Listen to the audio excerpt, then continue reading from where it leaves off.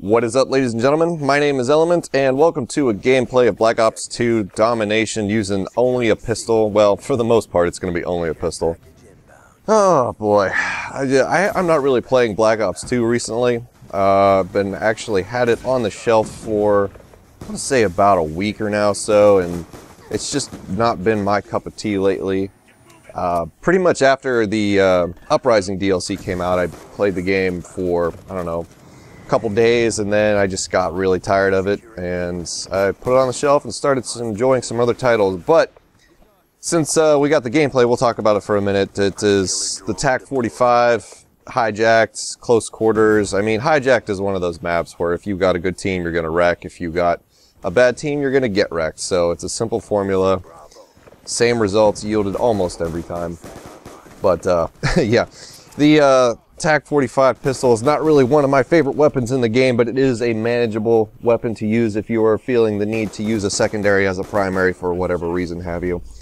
And in this game, I'm going to end up with a VTOL Warship, and I know it looks like I'm camping my dick off, but sometimes you just got to do what you got to do, because pistols don't work so well against those 870s and Scorpions and PDWs that everyone likes to tote around, so I choose my engagements wisely, if you could put it that way.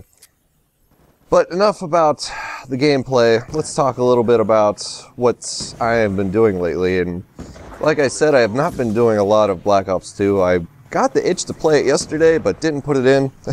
And I plead temporary insanity when I say this, but I actually had a desire or curiosity, if you will, to see what Modern Warfare 3 multiplayer is like nowadays.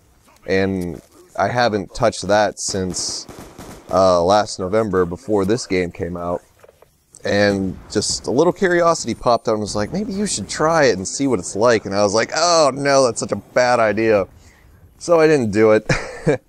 And what I've actually been doing is playing Dead Island Riptide for, I want to say, the past 6-7 days. That game is hella fun, and I know it has a lot of design flaws and problems. There's that really bad slow frame rate when you get into areas of large quantities of zombies and water, and it sucks, yes, but I think I can overlook it for just the sheer fun of relentlessly beating zombies to death with customized weapons that you could only find in a Dead Island game. So I give the game a little bit of a pass for the bugs. It's not as good as Dead Island 1, but it's good enough for now.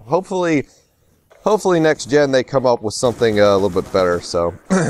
But anyway, so I've been playing a lot of Dead Island Riptide. I beat the game, and I'm on a second playthrough trying to get as many achievements as I can, and then what I'm going to do is I'm going to select a new character that I didn't use for my first run, and I'm going to do a Let's Play of Dead Island Riptide, and we're going to see how long it takes. It took me about 22 hours to beat the game, so it should be a nice long series, and then I've still got more Silent Hill 2 coming.